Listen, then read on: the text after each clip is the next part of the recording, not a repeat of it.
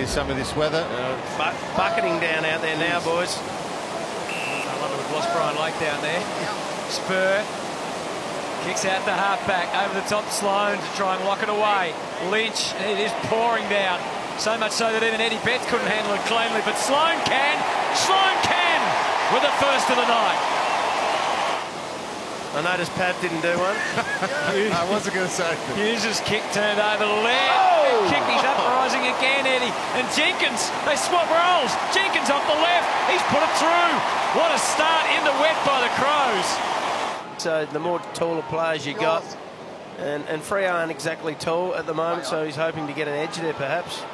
Now potent punch back in from Talia, and now Miller is able to work onto the left. He's another exciting player for the Adelaide Crows, who's getting better and better. And then Lever just brushed aside Tucker. Didn't get enough on it. Kirsten on the left. Not bad delivery. Good crumb. McCarthy with the crumb and the goal. At last, Fremantle score a major. Well done, Gray. And some creative stuff from Stephen Hill. Now Walters, can he dictate terms from here? He's got the chance, and he did well. Bought some space and time for Pearce. It's all about the kick now from Crozier. Well done. And it was good thinking and execution to find Mundy. Back with great courage, Jacobs, but Fife knew exactly where to go. His kick wasn't good. He'll have a second crack at it, and he maybe just took on a bit too much there, Nat Fife. Versatile player, that's for sure. To full forward, to Jenkins, it never made it. Johnson didn't take the mark, and Charlie Cameron, yep, got it on the line. Well done, Spur. And Neil, but then the fumble follows. Otten onto the left boot. He manufactured that superbly. Walters, too far out to score unless you can get it sliding. Laird, one-on-one with Hill, and you heard the applause. The Adelaide fans recognising the skill and determination there of Rory Laird. He's becoming a real crowd favourite now, Rory Laird, here in Adelaide. And I think against the competition, across the competition, I'll spit it out in a minute. I think he took a while to get the earn it, and I think now people realise how good he is. Atkins was prepared to bounce it twice in these conditions. He had the wing to himself, and look what it set up. Crouch finding Sloan. He's a talented basketballer and a great loss to that sport. But it's Adelaide's gain as Sloan kicks the forward field. Here's Eddie.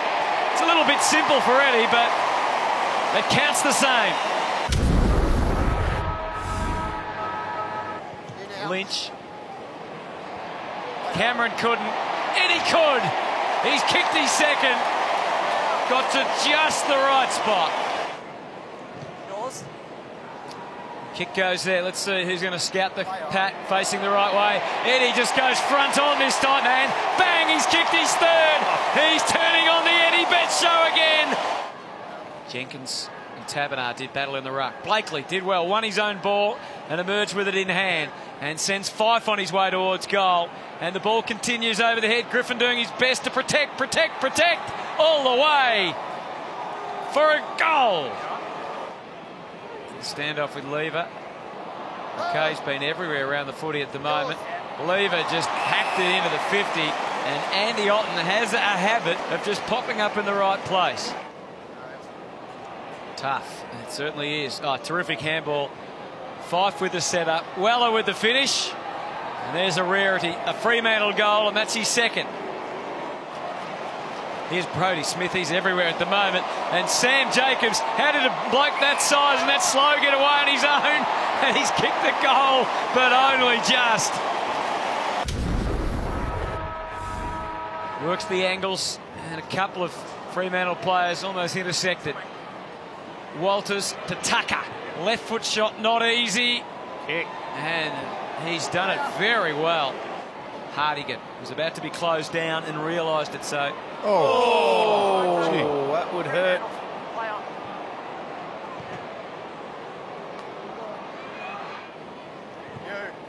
Otten is the largest target down there.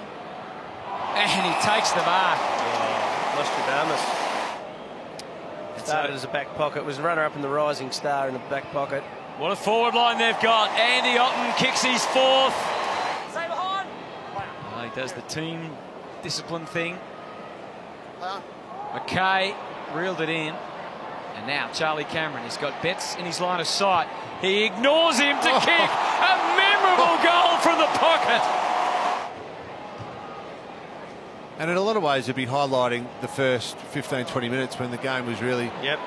Oh, here's Charlie again. Springs into action, has a bounce, had to share this one with Josh Jenkins, and he rams it through. He's kicked it over the hill almost.